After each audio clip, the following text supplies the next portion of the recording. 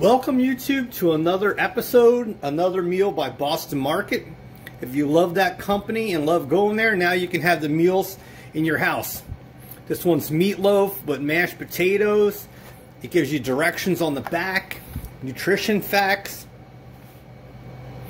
I'll include pictures at the end like normal. Let me open it and we'll see.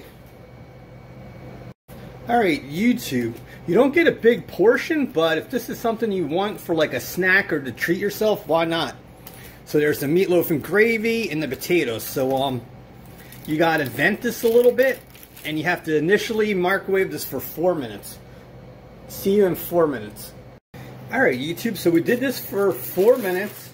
You want to pull that back, and you want to flip these over, and you want to recover it and do it for another 4 minutes, and then you're set.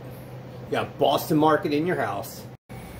Alright, YouTube, there it is. You got your 2 pieces of meatloaf and your potatoes. So you can take those potatoes, dip them in the gravy. I think it's so good. Then take a piece of your meatloaf.